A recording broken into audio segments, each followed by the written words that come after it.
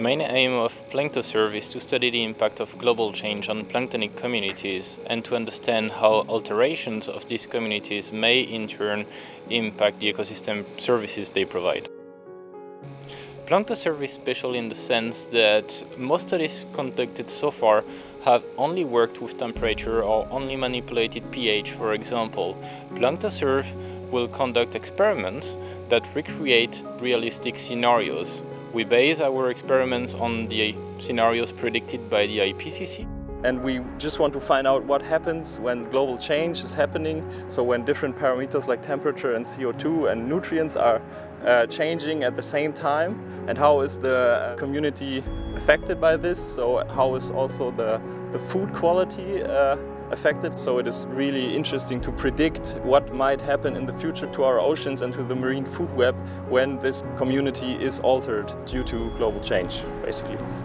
We are currently running a mesocosm experiment on Zoles, studying how phytoplankton and zooplankton communities respond to global change. They are the base of marine food webs, and just like anything else, if you change something in the basis, it will cascade up in the trophic levels. So any impact on phytoplankton would have huge impact for other animals or any kind of organism in the sea.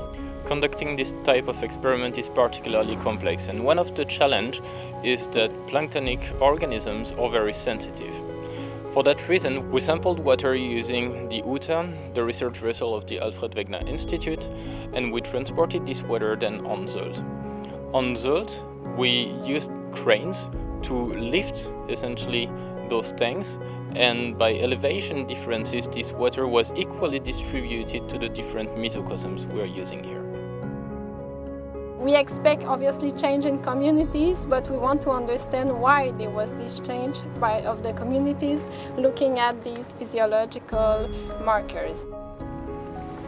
So this is our tank setup, and here in the middle we have our bag with the actual natural community from the sea. This is the phytoplankton community growing here, and here around we have water. There's like a water bath to keep the temperature stable inside the bag. And this agitator keeps the water moving and mixed, just like the currents in the ocean.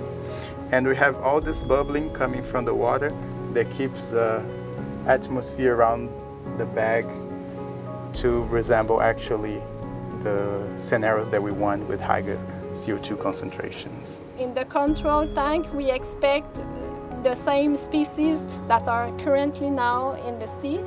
And in the treatment tank, then it will be interesting to see what happened.